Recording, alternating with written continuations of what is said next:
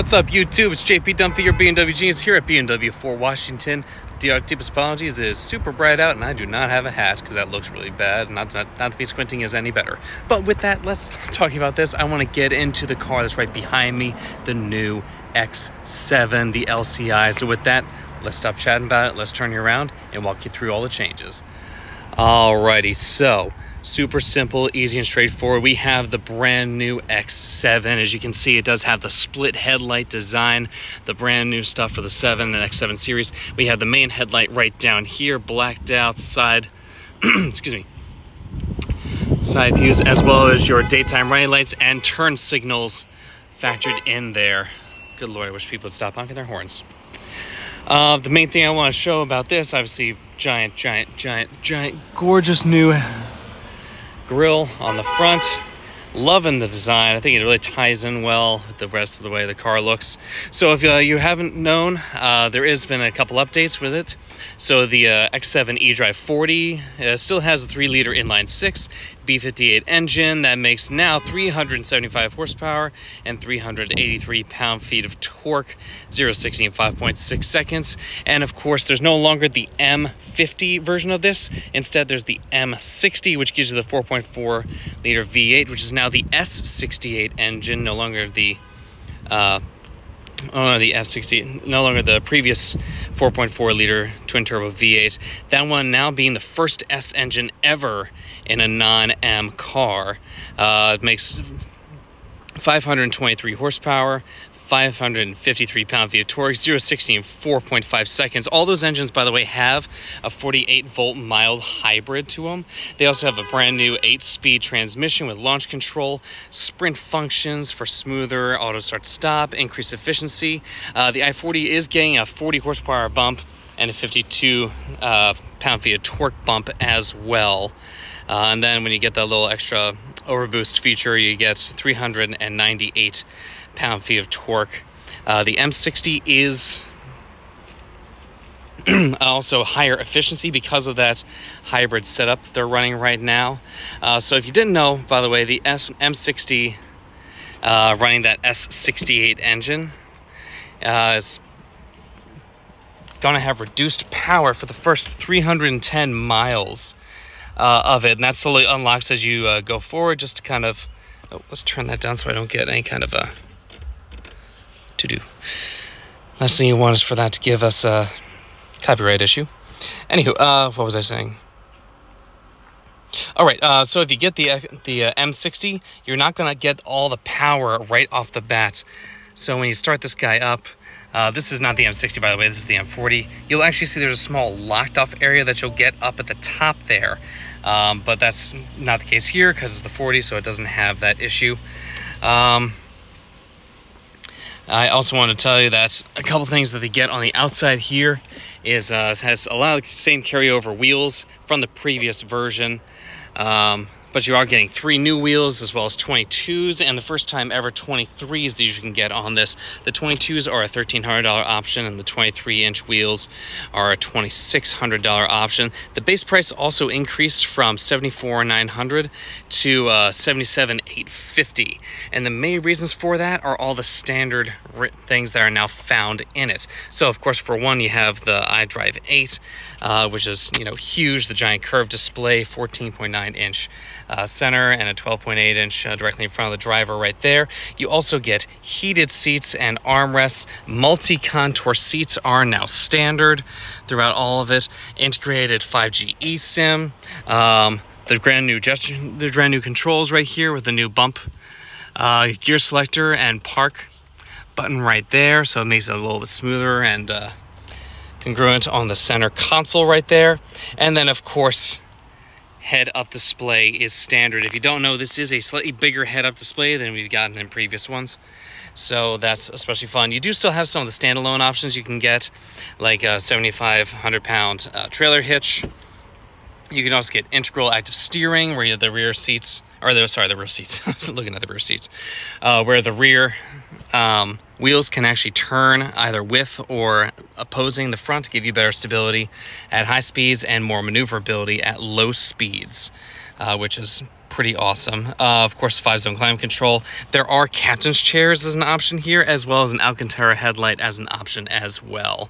This particular one does not get that, which is, you know, perfectly fine. Something that's especially interesting about the interior, you now get 15 ambient colors for the inside now. And of course, my personal favorite is the new Sensafin seats. This particular one is the coffee one. It's one of my personal favorites. They do come in 4 different options. They have Silverstone, Cognac, Black, and Coffee.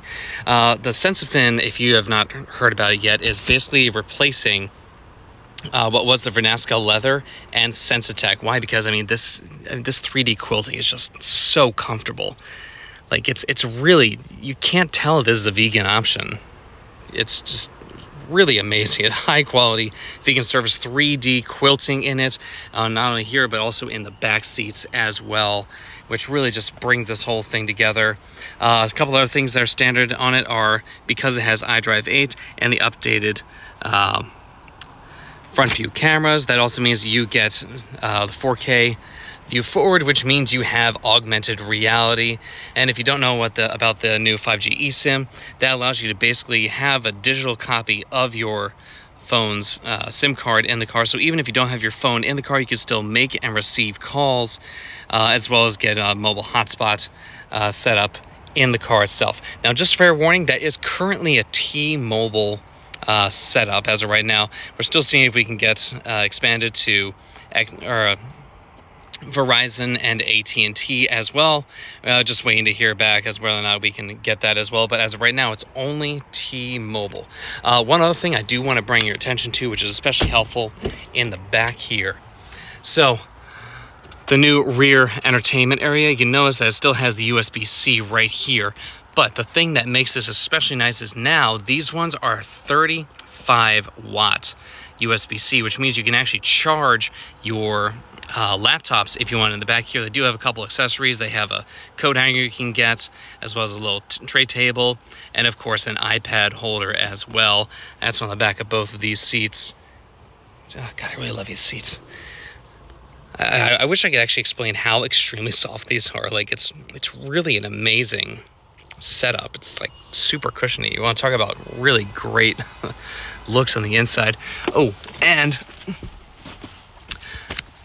new interior surfaces. I mean, it just looks really nice. All these little tiny changes that they did really bring the whole thing together in a great way. Oh, Digital Key Plus. That's another fun thing about this. So if you didn't know, the new X7 with iDrive 8 actually gets Digital Key Plus, which means you can actually use your smartphone, to give you not only access to the car itself, but actually act as a secondary smart key, which means that you can simply have your phone in your pocket, walk up to the car, it'll unlock, kick to open tailgate, all that jazz.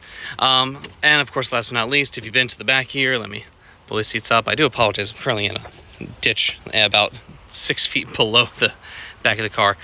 So if you're in the back here and if you have the bench on the second row, what you end up getting here is you get 12.8 inches of cubic feet in the back here. You do still have the extra storage underneath here, as well as your bigger cargo cover if you do have the second row or a third row down. Now with the third row down, this increases to 48.6 cubic feet in the back, which is, of course, you know, massive, massive, massive, massive. And then last but not least, if you decide that you want that all the row and everything possible to you, you can put down the second row as long as you have these, and it goes up to a whopping 90.4 cubic feet of trunk space. It's absolutely monstrous and cavernous. I mean, you can't go wrong with that setup. Trying to think if there's anything else here that's... Oh, taillights. So yeah, we went over the headlights and how that was new and integrated. The taillights now also have integrated lights right there. Here's your main... You have your main running light right there. You have your brake light right here. And if you look right here, this is where your reverse light is. It has a really nice, easy setup. You have 3 different kind of fake covers. I mean, you can still see there's still an actual exhaust coming out there, so you do still get that. But you have 3 different options on here. So there's this one, there's an M Sport option, and then of course for the M60 it gets a little split down the middle, so you can actually tell exactly which car and trim you got solely on that. And again, showing that increased price, but all the stuff you get standard with it is really amazing. So this particular car only has parking assist package with it. That gives you the parking assist professional, which is, if you haven't seen that, I have done a review of all the new stuff that I can do, and follow this little link right up here and that'll show you through all that as well. So basically you get a whole bunch of stuff for free included in the car's price. Amazing seats, great options, and of course all the colors. And again, if you haven't seen it before, then sorry, a little loud around me. I do apologize about that.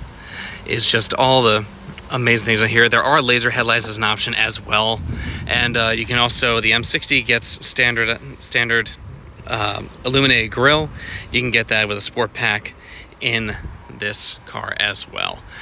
With that, that's kind of just a quick overview. Thanks so much for being with me. If you haven't seen anything else about iDrive 8, we do have that in other videos where I can give you kind of the basics of this.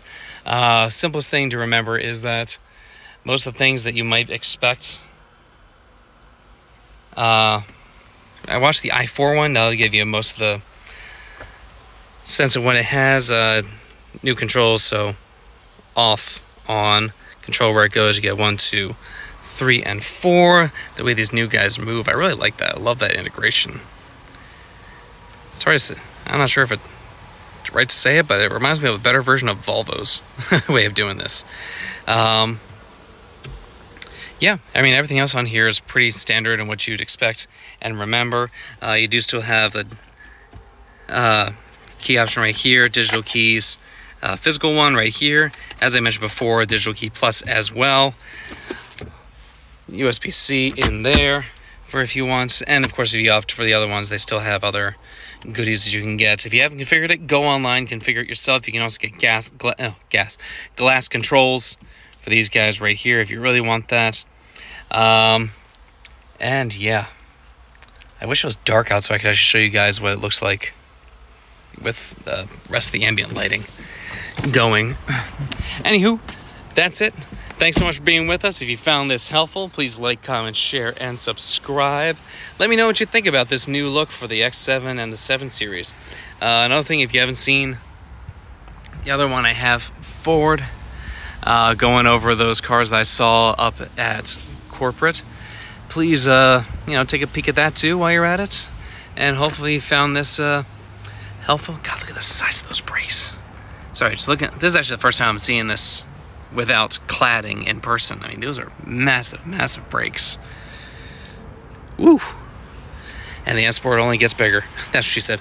Anywho, am I allowed to say on YouTube? I don't know if I am.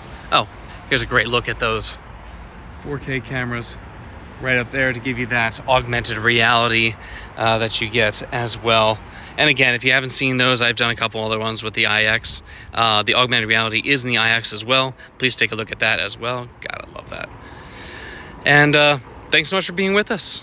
So have a great rest of your day, and cheers. Let me know what you guys want to see next.